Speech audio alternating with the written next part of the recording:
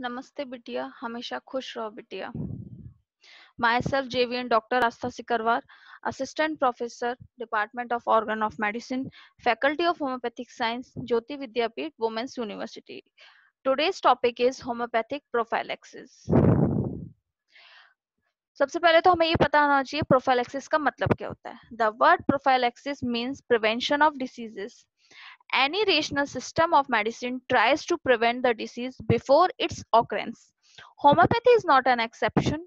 Hahnemann can be considered as one of the pioneers of medicine who is strongly recommended preventive methods. The aim of it is to inhibit the disease process itself and to improve the quality of life and well-being of an individual as well as the community.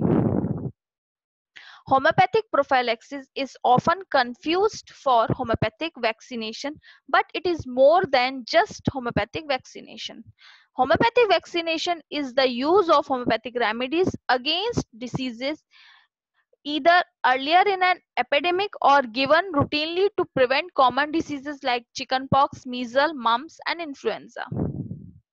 Homeopathic prophylaxis involves careful selection of individualized remedies either in epidemic or sporadic contagious diseases to treat symptoms.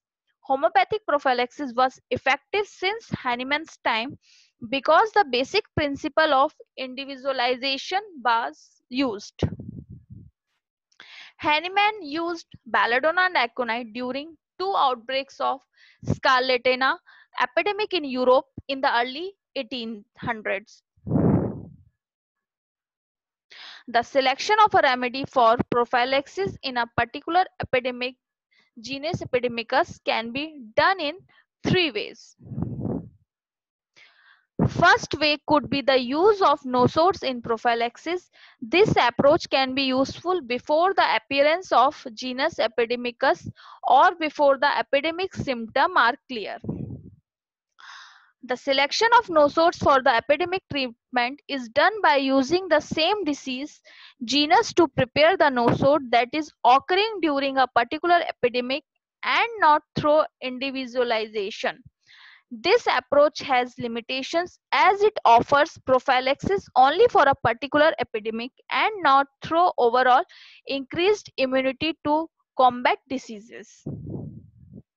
The second approach is to select a remedy or group of remedies that have individual epidemic symptoms seen in patients.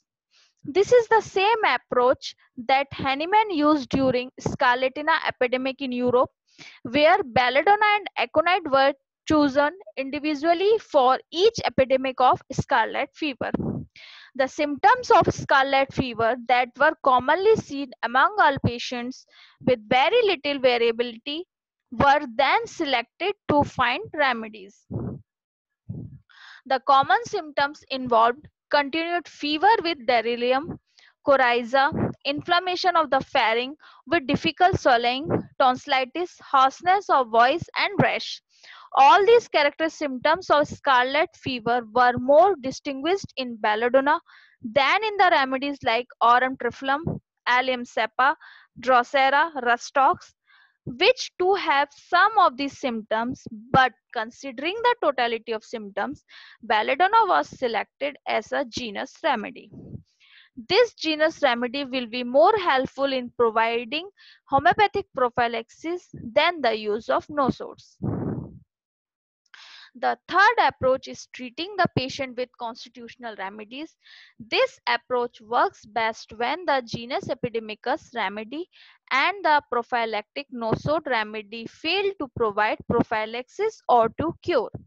This happens when there is an already existing chronic disease and the vital force is in a morbid state that it does not react to the genus remedy or to any prophylaxis. Thus, in such cases, a constitutional remedy selected through similimum and totality of symptoms works effectively.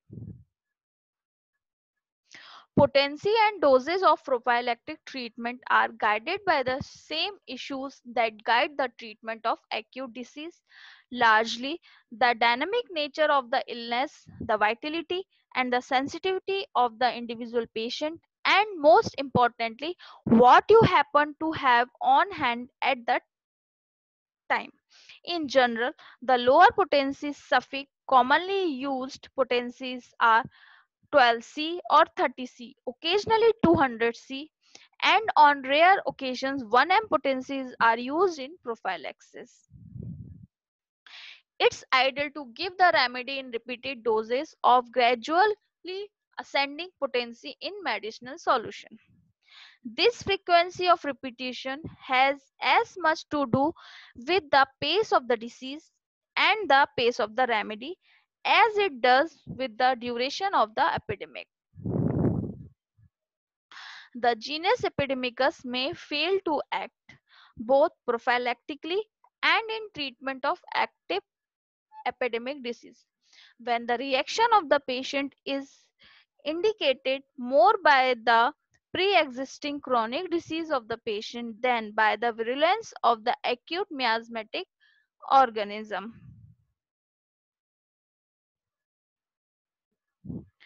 This session, powered by Digital Version 2.0, Jyoti Vidyapeeth Women's University. I hope you are satisfied with my digital session. If you have any query, please mention it in comment box. I will resolve it. Thank you.